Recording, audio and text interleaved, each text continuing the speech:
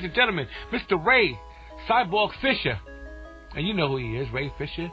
He's Ray Cyborg Fisher. He's not the cyborg on that DC Universe show. That's the other gentleman. Completely different. And I guess, ladies and gentlemen, those two cyborgs exist in two different universes.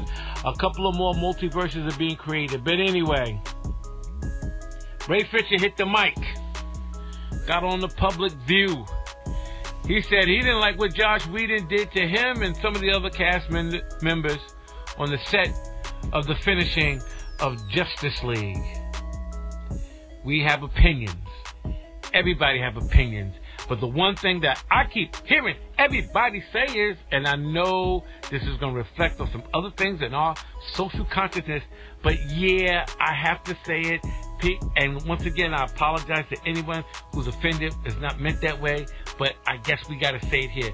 Mr. Fisher, why did you wait so long? P, anything to say? Yeah, I mean, that was the question on everybody's mind, I think. Why did you wait till now to say what you said?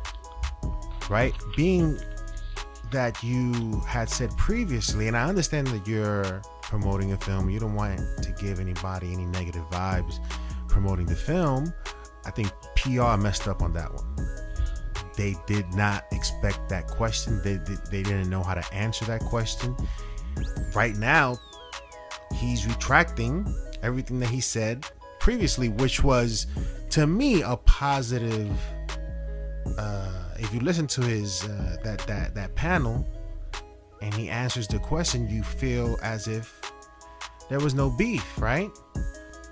Okay, it started out. He said something at San Diego Comic-Con when they were finishing the project. Let's get it straight. Remember, this is the point where Zack Snyder's now off the projects. This is after BVS. This is after Justice League was already 6 months into filming. And then, obviously, Zack had the personal problem. And then they had to regroup. They hired Joss Whedon. They brought Josh in. Josh was supposed to wrap it up, put it on the can, ship it.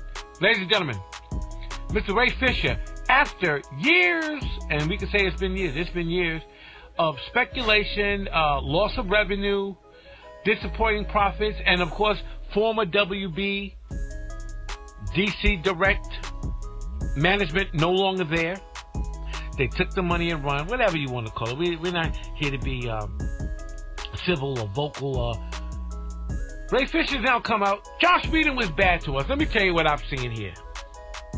Zack is now back.